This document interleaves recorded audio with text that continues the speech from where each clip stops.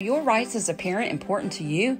If so, your yes vote on Issue 1 in the August 8th special election will help to protect Ohio's Constitution from radicals who are trying to change it.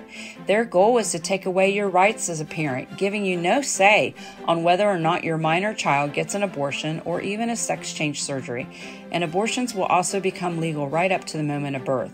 It's not just about abortion, it's about preserving qualified immunity protections for our local police officers and firefighters. It's about our Second Amendment rights. Issue 1 is also backed by the state's business community and by the Ohio Farm Bureau. Remember to vote yes on Issue 1 on August 8th. You may also vote early at the Scioto County Courthouse or request an absentee ballot today at voteohio.gov. For more information, visit sciotolife.org.